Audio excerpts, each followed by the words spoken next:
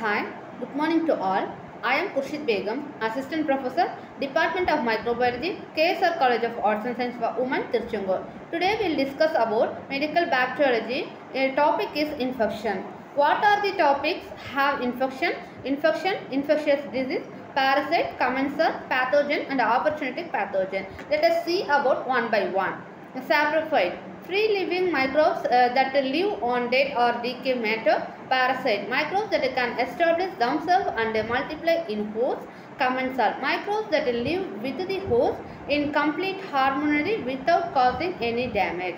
Example, Streptococcus salivarius, E. coli.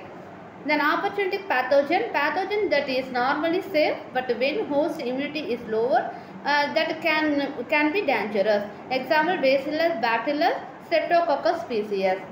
Then types of infection have primary reinfection, secondary focal infection, nosocomial infection, heterogonic infection, endogenous, exogenous, inapparent or subclinical, atypical, latent, local, systemic.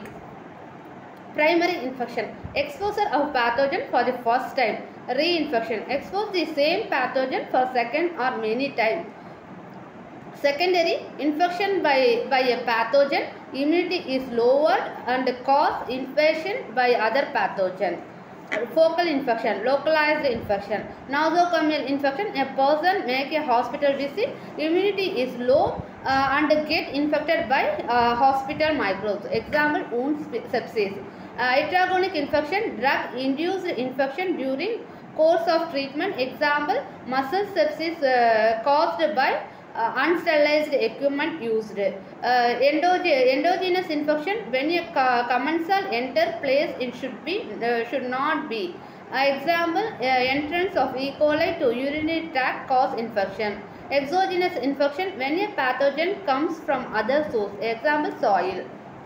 Inapparent or subclinical, asymptomatic. Atypical infection, symptoms are atypical. Latent infection, parasite remain in tissues in latent or hidden form, proliferating and producing clinical disease when the host resistance is lowered. Example, herpes infection. Systemic infection, spread throughout the body. Example, streptococcus infection. Source of infection, human, animal, vector, insect, food, water, soil.